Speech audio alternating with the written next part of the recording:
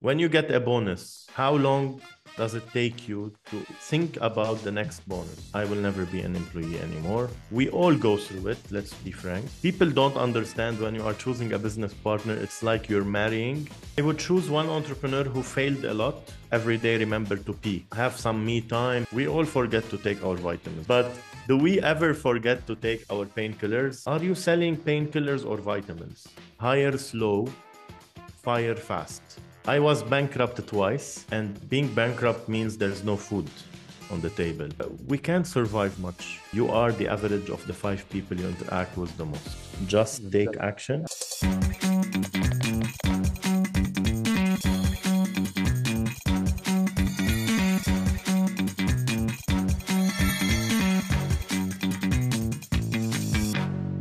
Hey everyone, welcome to a new episode of the AI Best Business Show, the show where you learn about business, entrepreneurship, tech. Today I have with me Andre Abi Awad. Andre, I'm going to start this podcast in a different way today. If we were to cut the podcast short into 2 minutes, what's something you would tell the audience that they would take as a message and that would change their life? I usually work with entrepreneurs, and to make it very brief, I say if you have an idea, don't fall in love with it. Don't fall in love with your solution. Just go and sit with your target audience. Make sure you are solving a pain. Give them the painkiller as they want it, not a vitamin, and you're going to make great business. And make sure you think marketing, because people build products and services and they don't think about marketing. Marketing is very important because you need to also work on your positioning, unfair advantage, and competitive advantage. And good luck. I'm going to take all that and I'm going to speak about each part of it. But before that, I want to know who's Andre. I've been in the entrepreneurship ecosystem for the past 15 years, since 2008, as a trainer in entrepreneurship. But as an entrepreneur, I was 16 years old. I started doing websites because I didn't like one day I went to work at a hotel to get some pocket money and I didn't like it. Then I capitalized on what I love to do, and I used to code HTML using Notepad back then. Okay. And I sold my first website. It was actually a check with $100 and I couldn't cash it out. So I still have a photocopy of that check till today because my dad had to cash it out for me. That was when I started the entrepreneurial, let's say, virus in my brain, in my body, in my life. And then I graduated as an engineer. I worked as an engineer. Then I was promoted to be in sales because I always worked on improving myself. I had a long career, but 8 August 2014, I said I will never be an employee anymore. And since then, I started Entreprenergy, which is a large community of Arab entrepreneurs. We have more than 5,400 members in it. It started as a podcast, by the way, and we were on iTunes for 16 weeks, #1 podcast in here, the Arab region mostly. We had 270,000 unique listeners back then, 2014, 2015, from 132 countries on iTunes. And then we started doing events to connect entrepreneurs to opportunities. I had my own trainings. I work with all the entrepreneurship ecosystem. And since 2008 until now, I've trained in 54 countries, 36 out of them physically and the others online. And I currently work with entrepreneurs and I advise business owners. Wow, I love that. Is it still a podcast? Do you still do episodes and interview founders, or have you stopped that? We stopped the podcast in 2015 and we started doing offline events. We had panels. I interviewed so far more than 700 successful business owners in the Arab world. I'm currently interviewing 100 entrepreneurs in Lebanon because we did an event on the 25th of February 2023 where it was called 100 Entrepreneurs Gathering. I gathered 100 early stage entrepreneurs, not in the idea stage. They all have traction, they all have employees, but like in the first 3 years plus of their business. And now I'm interviewing them because we're going to launch an ebook with 100 interviews, 100 entrepreneurs, and the lessons learned from them. Wow, I love the widespread of entrepreneurs you've met, and I think there's a lot of knowledge in meeting all these different trajectory entrepreneurs and where they are in the journey and learning from them, and you adding knowledge to them. Uh, you mentioned entrepreneurgy. Is that how you say it? Yes. Yes. Where did the idea spark from? Like, what Mhm. was happening? We're like, okay, I need to start it. Uh, Mhm. how did it come to life? I was bankrupt twice starting my own business. First time I was 26, second time I was 29. And then I said, okay, this can't go forever. And being bankrupt, actually, I came from a very poor family. And I was the one who's taking care Yeah. of the family because no one was working other than me. And being bankrupt means there's no food on the table. So I said, there's something wrong and I need to know what it is. Then I took Jim Rohn's quote that I really love. It says, you are the average of the 5 people you interact with the most.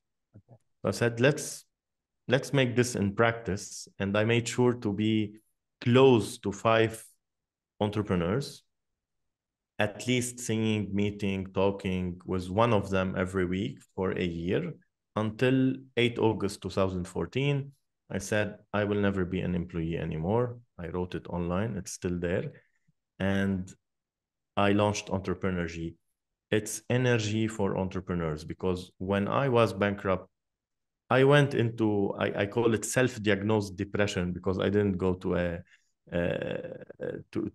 doctor. I didn't take pills. I didn't go through treatment. But you know, when you're sleeping all day, you have no energy, you don't do anything. And actually, the first time, the only reason I get up from my bed is when the bank called and says, you're late for the loan payment because it was a bank loan. I lost it in 8 months. I had to repay it for 5 years. Wow.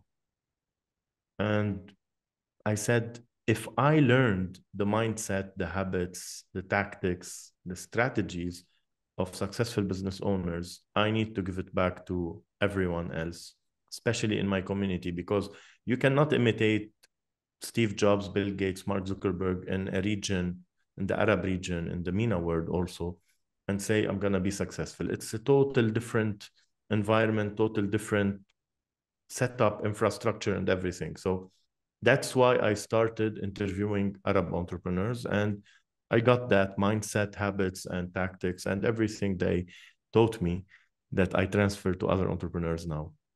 Okay. If we would take these events you've done or these interviews you've done, what are 2 or 3 lessons that stood out to you, or a success story from an entrepreneur that really stood out to you that like, okay, that's a wow, and that's something I'll never forget. Well, talking about success stories, it's gonna be hard to define one, two, or even three because from the hundreds, I learned a lot. But let me categorize it. Once you are starting your business or you have an idea, it's very important to take action. And I always have this bracelet in my hand, just take Just action, action. Wow. because people talk, but those who take action are like a very small percentage of people will take action. So take action. And what type of actions? Anything that can get you closer to your target audience and a clarity about the problem and your business model. That's very important if you are starting. Second, when you start, make sure you have a very solid and alive business model. What do I mean by that?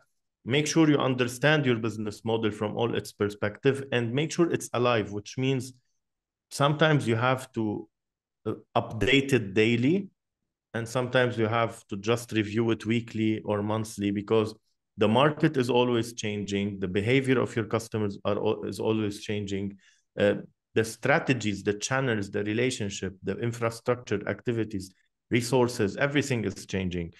And I believe that one of the great mindsets I've got from amazing entrepreneurs is the power of partnerships. And when I say partnerships, it's not about those who have equity in your business, but those who are your suppliers, your third-party logistics, those who you outsource to partner with so they can take off your plate. Because once you start, most of the time people start as solopreneurs and you can't do everything alone. And it's very important to understand when is the time to start hiring, because you don't want to be to go into burnout. And we all know about the entrepreneurial burnout. They suffer, entrepreneurs, they suffer from it very silently.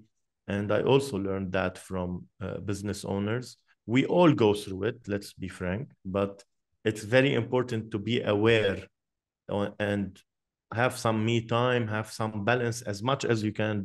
We know entrepreneurs, it's hard to get the balance, but Right. as much as you can in order not to be burned out. I love this and I agree with this. I'm going to give an example of myself. Well, my first startup was a crowdfunding platform. I came into it, I'm like, okay, that's going to be the next Kickstarter in the Arab world. I contacted a development agency. I paid $10,000. That was, and I was 21 at this time, building the dream app I wanted to build alone. I'm like, I'm not sharing equity with anyone. 2 months, it failed. And that was a wake-up call. I'm like, okay, you're doing something wrong. This gave me a lesson. Started my next startup, e-commerce platform, a e-commerce website. I got a partner with me who's good at what I'm not good at, and we built that, and we were able to get revenue, and then we sold it. So that was a lesson for me, that always build a team, build a successful team around you. You'll get to success easier than when you take that path alone. So I love that lesson. Mm-hmm. And to comment, Ahmed, on this one, my second bankruptcy, it was because of my partner. Wow. And I learned from it. I was a speaker at a Facebook event in 2019, and one lady asked me, I'm breaking up with my partner. I'm losing the business now, and I want to start another one with another partner. So what's your advice? You know, when sometimes you get creative with the answer, and I've got that answer when I said, you are starting a new business, you want to achieve victory. And this is the victory sign. At the same time, it's number 2 and it's the letter V. So whenever you are partnering with someone, you need to have the 2 V's. You need to have the same values, because whenever you have any misunderstanding, any decision, values will help you be on the same page. And you need to have the same vision, because whenever you are growing, you don't want each partner to go on a different road. You need to be aligned with your vision. And that's the most basic part of choosing a partner, because people don't understand when you are choosing a business partner, it's like you're marrying. Yes. And being married to someone, it's not easy to divorce when it's a business. So it's very hard. I definitely agree. Choosing the right partner and just sitting with that partner, and as you said, seeing the values you guys have and seeing what's your common goal in the future, because you may have different goal. You may want to take that startup and exit. He may want to just do $5,000-$6,000 a month and be happy with that. So if your goals are Exactly. not aligned, you won't get where you want to be. You spoke a lot about, okay, starting a business, take action to it. I want to take this process of when an entrepreneur, or and you as meeting all these entrepreneurs and having all this knowledge, I come to you, Ahmed, I have a business idea or something. What's a framework you would give me? So to tell me, Ahmed, you're on the right path. Like, what's a framework when I'm choosing an idea that I should follow to know that this is a right idea or not? Mm-hmm, mm-hmm. In a very brief way, I use the 3 M's, and I always talk about them. The first M is the market. For your service and your product, do you have enough people who are looking for it? Do you have the market? Do you know the market size? And when we're talking about market, it's not only about knowing if there are people interested in this product or service. It's, do you know the channels to reach these people? From awareness to acquisition and return path and everything. If you don't know how to reach them, how are you going to sell your product and service? That's also in the market. Also in the market, Are you selling painkillers or vitamins? We all forget to take our vitamins. I just remembered that I myself today, I forgot to take my vitamin. But do we ever forget to take our painkillers? No. No. And it's not about selling a product that people will die if they don't buy it. It's about positioning your product as a painkiller for a certain need or a certain want that they are looking for. And I give an example. Those who are buying the GoPro, for example, it's not because it's the best camera. And we all know that there are many better cameras than the GoPro in the market. But GoPro positioned themselves that when you have a GoPro, you look adventurous. And Louis Vuitton bags. Do you really want to buy a $10,000+ bag? You can have any bag, but there's a social status that people want to maintain, and it's about self-expression, and self-expression is a need. Also, an Apple product, watch, iPhone, everything, Mac.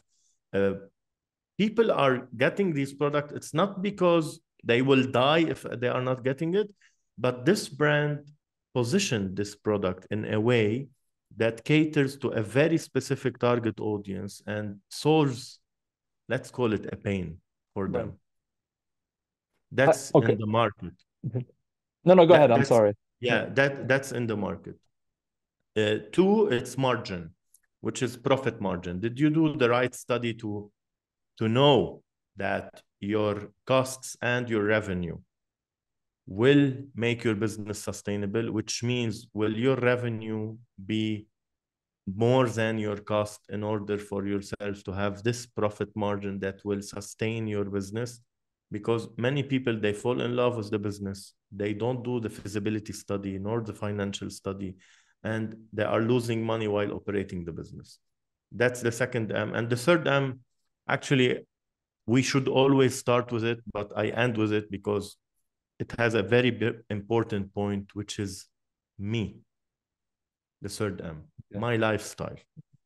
Does this business fit my lifestyle? I have many examples and stories about that, but I'll give a very simple example that happened with one in one of my workshops, and I'll make it very short.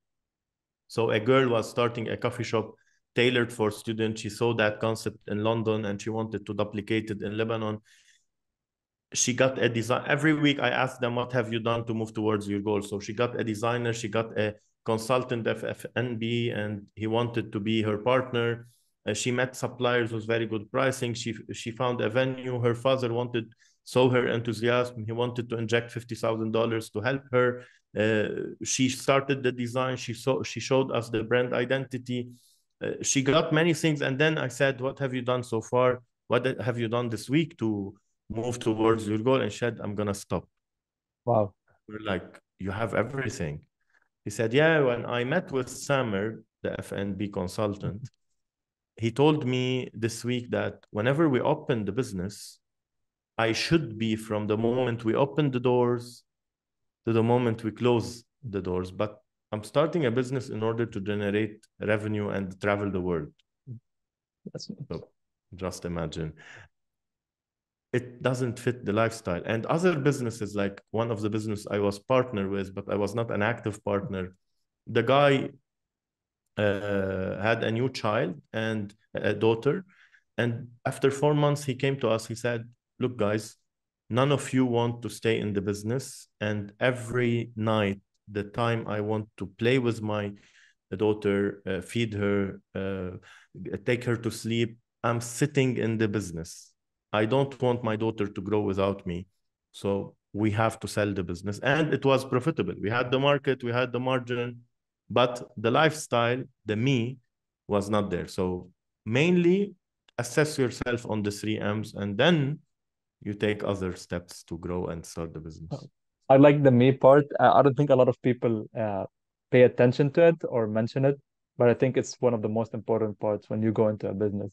Decide what type of business you want to get into and what the lifestyle you want to live out of this business.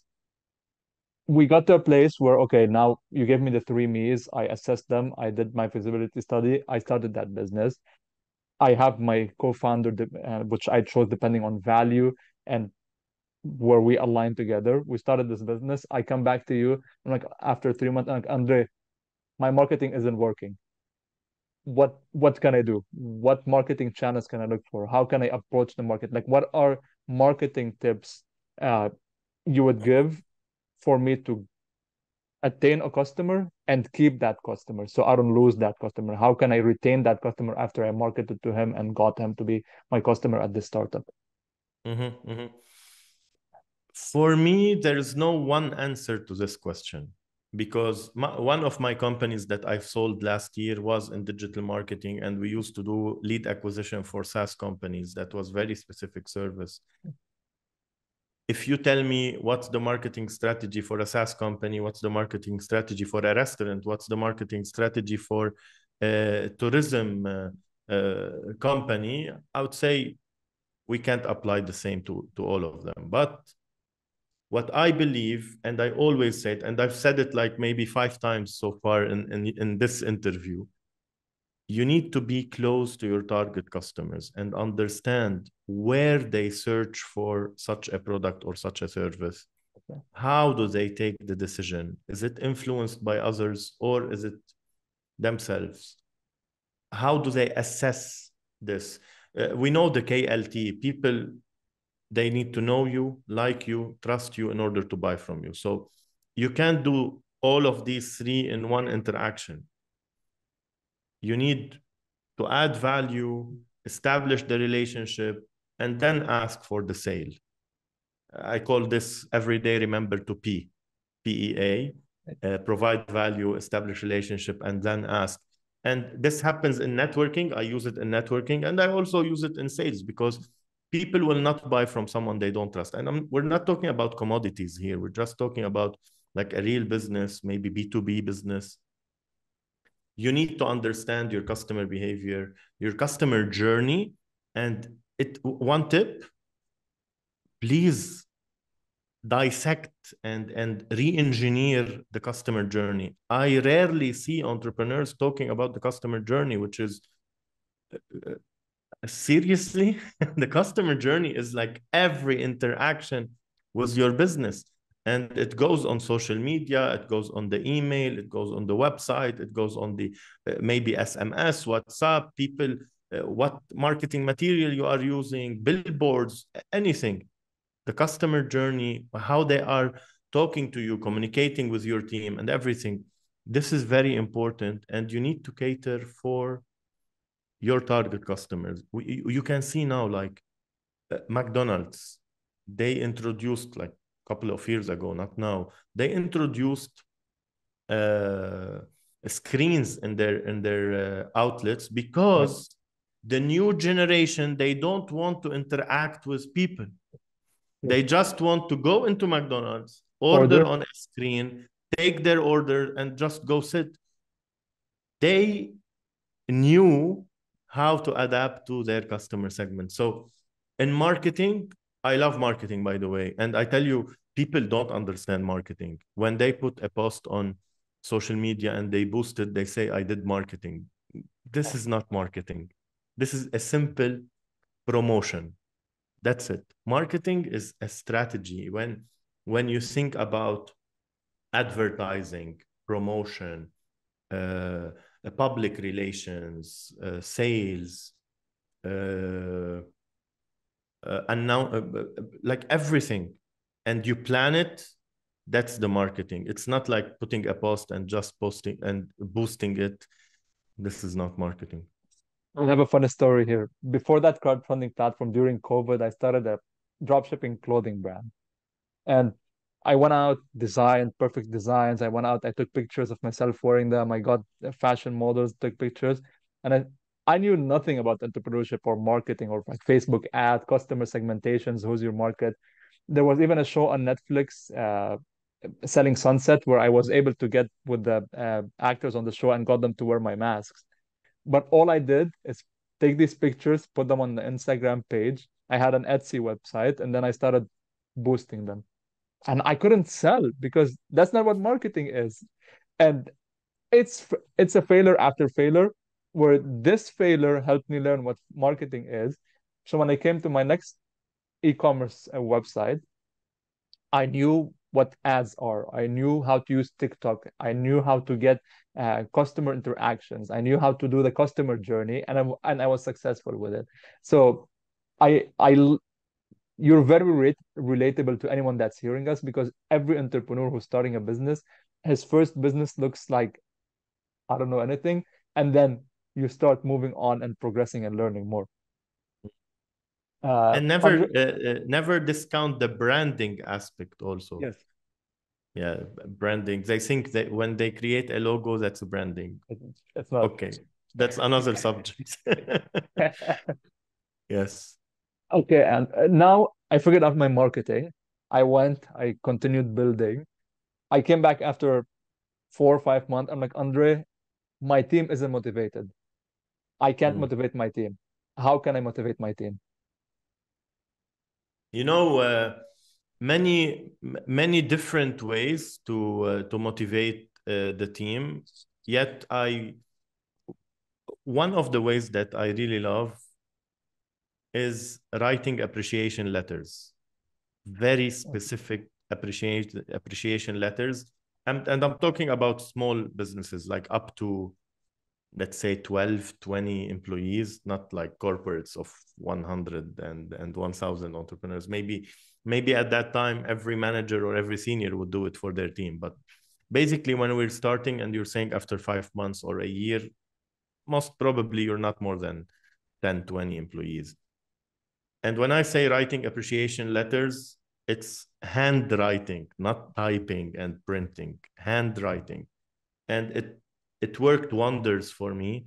I even know that most of my employees, they had it in their bedroom, like on a board, in Wow. their diaries, and they showed it to me, and it was like a source of motivation to all of them.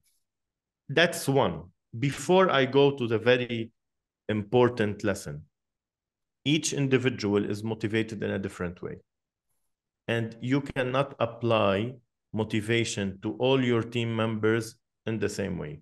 Only the appreciation letter is very important. And I say, do it for everyone.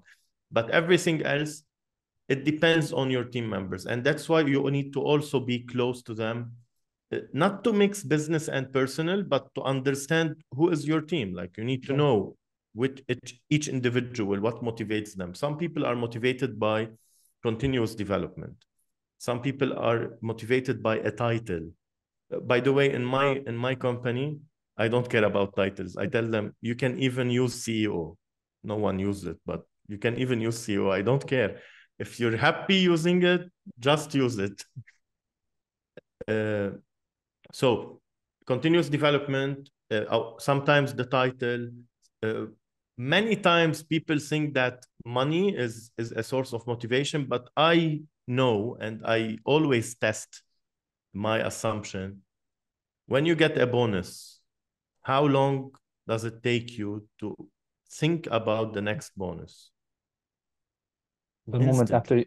after, right, the moment after you get paid. Yes. Instantly, Okay. like directly. Yes. Maybe when you reach home you think, okay, so I got two This is salaries today. I think maybe next time they should give me 2.5. yes. You're thinking about the next one. So understand each of your team members, what motivates them. That's in a very specific way to each member. Also in the culture, and here I know that most people, and especially at the early stage, entrepreneurs don't take care of building a culture in the business. Building the culture, of course, it's a wide topic. It takes time, but also when you understand your values and you hire based on your values, you have better culture and you have better coherent team, and they will help you. In addition, I have one sentence that I always have in mind, and I say it to entrepreneurs: hire slow, fire fast. And hiring slow means even if you are a startup, even if it's the first employee, have at least 3 interviews. Of course, each interview has different ways of tackling it, different things to discover in the person, but hire slow, fire fast. And if you can try them in a project, for example, now I'm hiring a copywriter and I'm hiring a video editor. I gave them like one piece of content for both of them, actually for 4, like 2 editors and 2 copywriters after interviewing them. Now we're waiting for the result. And based on that result, after my team member, the business development manager, interviewed them and I interviewed them, now the test, we will see who to hire. So hire slow and fire fast, and create a culture based on your values, and know each one how they get motivated. Write appreciation letters, and you have a better I business love and team. I love the appreciation letter. I work at a company here, and we're almost 200, 300 employees, and the CEO still writes a happy birthday letter, Wow, handwritten amazing. for each employee. So yes, I got it last year on my birthday. I'm like, wow, he knows when my Wow. birthday is, and that left an effect in me. So I motivated my team. I have everything perfect 5, 6 years from now. Uh, and I come back, I give you a call. I'm like, Andre, what should success look like me? Should I exit? Should I keep my business that's profitable? What are the type of success that an entrepreneur should think of after Mm, 4, 3, 4, 5 years of success in his business? mm, mm, mm. Interesting question, because what entrepreneurs forget to plan for and think about is the exit strategy. And I believe the exit strategy, at least consider it. I'm not saying it will stay the same every year and after 5 years, but at least consider it before you start your business. And that's one of the lessons, by the way, I learned from my mentor, and I learned from many entrepreneurs that I've interviewed. Many of them, I'm not going to say most, because this is not common, and I hope it becomes common. Many of them, they thought about their exit strategy before starting the business, when they were planning the business. And also for exiting, there's no one answer for that. I'm an advisor for many businesses, and we're talking about multi-million-dollar, multinational businesses. And I work directly with the business owner. So I'm not a consultant working in the business. I'm an advisor working with the business owner. And I can tell you, currently, with my current clients, I usually have 6 business owners at the same time. Every time I finish with someone, there's a pipeline that I onboard another person. Currently, within these 6, one of them is looking for investment to scale. They are not exiting now. Okay. One of them is restructuring the business in order to exit, and they already have someone who's a strategic acquirer. That's why we're working on that. One of them is growing the business. It's a holding. Now we are creating the 8th company under that holding. Wow. So he's not exiting. He just wants to grow a holding with many arms that are companies under that. Some people, one actually guy, is trying to make the business scalable using his management. So I expect later on he's going to be the chairperson, and the management will have a CEO and so on. So many ways of exiting. You need to consider them early on. And one important thing that happens, for example, I'm the advisor for a chairperson of a company. She's a lady. The sad thing is that when she took over the business after her father stepped out, he came back. Okay. And Because that wasn't easy. And that's why I say you need to think about the exit strategy. And when I'm working with a business owner who's leaving, who's exiting and handing over maybe second generation, maybe the management team, I tell them, please have something to do. Some of them launch NGOs, some of them go have their hobbies, Some of them relocate just to have peace of mind with their family. Anything, but please don't come back to the business and ruin everything after you've handed out the business. So many exit strategies. Some questions, Ahmad, I can't say there's one answer to them, and it's very important to be tailored to every person and what their lifestyle, the me. Right. No, I agree with you. And we spoke about that before the podcast, that I have a newsletter about cars and that I started at the beginning of this year. And I've seen many newsletter businesses. I've seen newsletters that have sold for $100 million and more. And we could say that the playbook is known, what you could do to succeed in a newsletter. And when I started, I'm like, okay, I could write a newsletter about cars every single day. But if I plan on exiting, I need a team and I need to start thinking strategically, because no one is going to come and buy a business with a one person team. That's for So sure. yes. That's So for what sure. I did, I hired a writer to start with me, even if I don't Mhm. need them, but I hired them to start with me. They could write 3 newsletters a week. I write 3 newsletters a week. And then once we start going, I start adding to the team. So when I get to my goal after a year or two, I have a team set in place and I'm positioning myself right to exit in the way I want. So I love this. Start thinking about it early. Identify your goal, identify your 10, and then go ahead and step on 1, 2, 3, 4 to get to that 10. Mhm.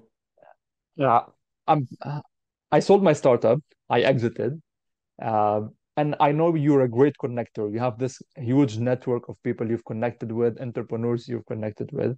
And now I took that step back after I sold my business and I'm successful. I have the money in the bank and I want to build that network. What are 3 advices you'd give me to build that network? You want to build a network of entrepreneurs to support them, or you want to build like To what a support professional? to support them, to just expand my network, support these entrepreneurs, or have a professional network around me, people I could Mm, go learn from, or people I could advise and give learning to. mm. You know, the easiest way is to look for aspiring entrepreneurs who are starting in your industry, the industry where you operated earlier, Mm. because you're going to add a lot of value to Okay. these people. And mentoring entrepreneurs, like I mentor many entrepreneurs and I love it because it's like giving back from your experience. And sometimes it's it's rewarding because you can see that if they do this. It happened on Thursday, like yesterday. uh, I was training a group of entrepreneurs, and I asked them, what have you done this week to move towards your goal? And I saw that 3 of them are doing a big mistake. So instead of only me giving them the advice, I directly texted 2 entrepreneurs, 2 business owners, like very established, well-established business owner. And I said, I'm in the middle of a training session on Zoom. Can you join for 10 minutes? And I had 2 business owners joining the Zoom session, and they gave the advice that I really wanted the entrepreneurs to know. But I didn't want them to take it only from me, because sometimes when you know the person, you take them for granted, Yes. especially when it's been a while and it's been like 2 months we're in this program. It's important to see others doing this. That's why I have a big network of business owners around me and entrepreneurs, because we all support each other. And whenever you are starting to grow a community, it's important to look into the same industry, because you're going to add value, and look into entrepreneurs who are starting, because you can give them a lot of value, even if they are not in your industry. Maybe you can mentor them, maybe you can uh, uh, I don't like guide them, because a mentor does not guide literally, but they just tell you stories, ask you questions. That's what I love about my mentors, and it will tickle your brain, it will Right. shift your perspective sometimes, and it will give you a lot of value. Incubators, accelerators will be looking for you because you've already exited a business, so they will support you. And if you have enough money and you would like to to support more than advice, maybe join an angel investor network, because Right. it will also be rewarding, not only support with your journey. I love that advice. I want to know more about you. Let's say now you drop everything you're doing and I tell you, find the problem and build a startup around it. What would that startup be? I'll tell you about two startups that I'm doing now, I'm creating Okay. now. And both of them, they are very new. And I didn't launch any of them because it's like a side thing that I'm exploring. I've been training on pitching for the past 13 years. Right. And I've trained one-on-one entrepreneurs, like not in a group, like a one-on-one session, more than 2,700 entrepreneurs. Wow. And most of my training, because I get hired by accelerators and incubators and universities and entrepreneurship competitions, most of what I was training on is pitching. That's why I work closely one-on-one to create an investable pitch, like a pitch for investment, mostly. And I discover a lot that entrepreneurs, many of them, they start the business because they know the technical part. They are an engineer, a good chef, anything. They know the technical part, but in terms of management and the entrepreneurial growth and so on, they struggle in it, especially the marketing. We just mentioned the marketing earlier. And they don't know how to convey the right message about their business. That's why, based on my training about pitching, I developed my own school of pitching. It's not a school, but like it's the methodology Right. of pitching. And based on that, I'm creating a startup now. It's called Genie Pitch, which is generating your storyline. And that's a very important tip to entrepreneurs, because they just talk about their slides and they forget to create a connected storyline.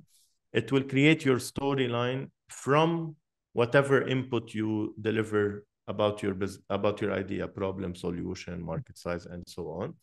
And it's based on AI, of course. So Okay. that's the first one.